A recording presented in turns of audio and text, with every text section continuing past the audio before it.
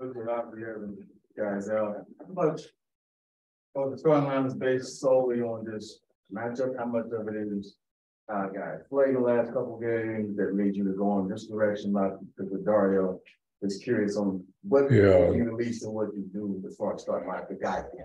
So, I mean, it's matchups. Some of it is the coach who has the scout. He'll come in and when we talk the night before and the next morning meeting, we'll talk about combinations and matchups. And then for us lately, it's the injury piece because that affects the rotation. In respect to, when you lose campaign, that throws Wash back in there, and then that affects, Chris's minutes. Maybe Landry plays some point guard. And so there's a number of things that come into play when you're trying to make that decision. But for the most part, it's probably a matchup piece that we're trying to, just give a competitive advantage to the team. And obviously in Miami, it would seem like for you to be more ideal starter at the 4. Are you starting toward the 9th, or are you sticking with the same line? I mean, it'd be ideal. That'd be a speculation. I'll let you run with it. Otherwise, we'll see. So you're not starting toward. Coach, when you look at the first quarter starts offensively over the last few years, just I'm toward the same. You guys have talked about it. Just what kind of stands out as far as not being able to get I mean, there's so much. Coach Van Gundy says it best. It's a make or miss league. Some of it is just shot making. Some of it is good defenses. It's sometimes you just have to figure that into the equation.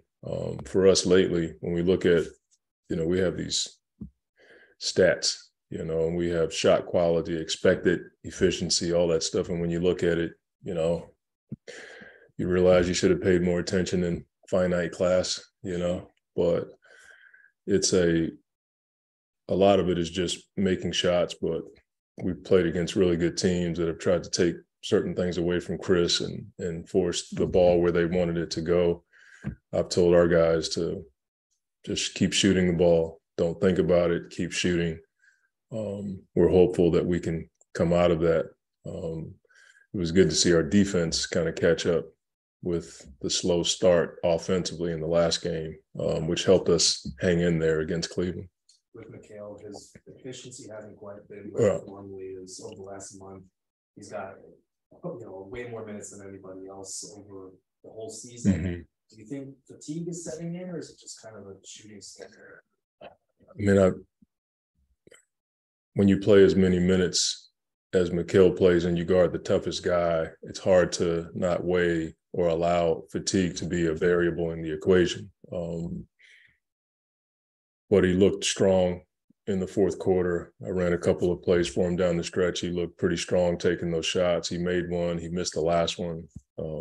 That's what I'm more excited about, his ability to take those shots down the stretch and live with the consequences. But I'm sure fatigue has something to do with it.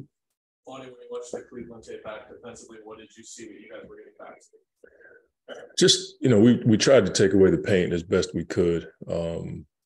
We gave up a few threes to LeVert that were, you could say we made a defensive mistake, but some of those threes were off the dribble. The one he just squared up and knocked it down in our face one time, but then he had one off the dribble that you didn't expect. When you hold a team to that point total, it's hard to argue with your defensive mindset.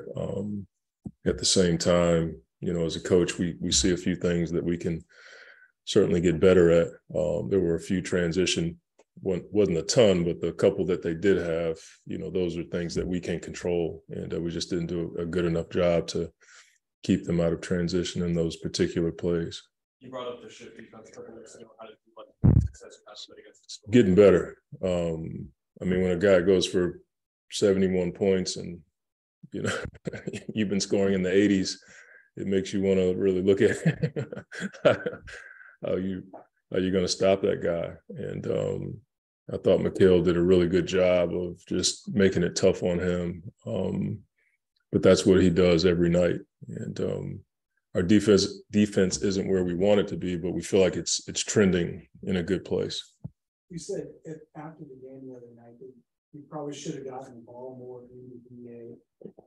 But is it tough lately just because you guys are just digging down so much? It is. Yeah. I mean, we've been playing against teams that have, I had to show him on the film because he'll get frustrated when he doesn't get it. And I got to show him, like, look, and he can see the two guys behind him, or he can see how crowded it is in the paint. But there's different ways to get him the ball, though. DA is really good in the pocket. He's really good in duck-ins. And there are times where you can give him the ball at the elbow and let him face up and do his thing.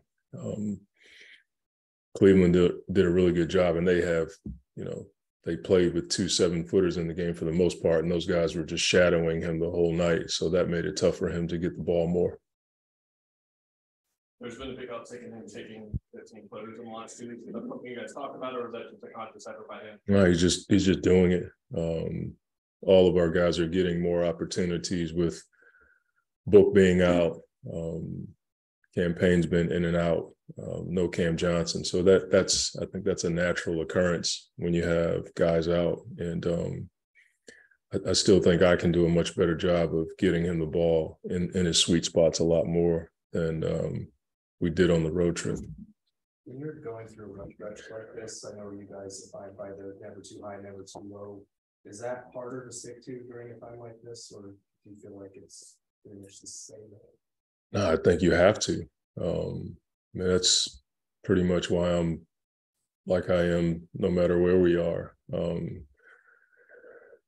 But especially now, it's not just losing a few games, it's, losing a few guys that can emotionally get to you. And I think our guys have done an unreal job of bringing the juice every day. The gym we've had some of our best practices on the road, and I can't lose sight of the increments of growth that I see, even though the outcome hasn't been what we wanted. I see the growth in individuals and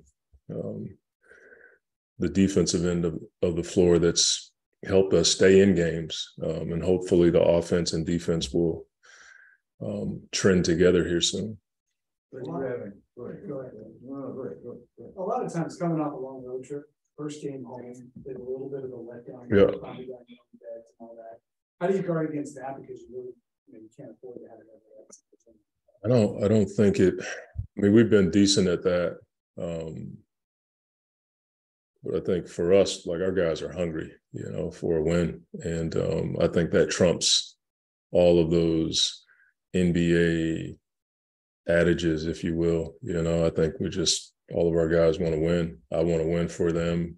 I think we could be coming home from overseas right now. I think our guys would still have the same hunger and juice to go out and get a win tonight. And if you were in our practice this morning, like that's what you felt. You felt a high level, high spirited environment.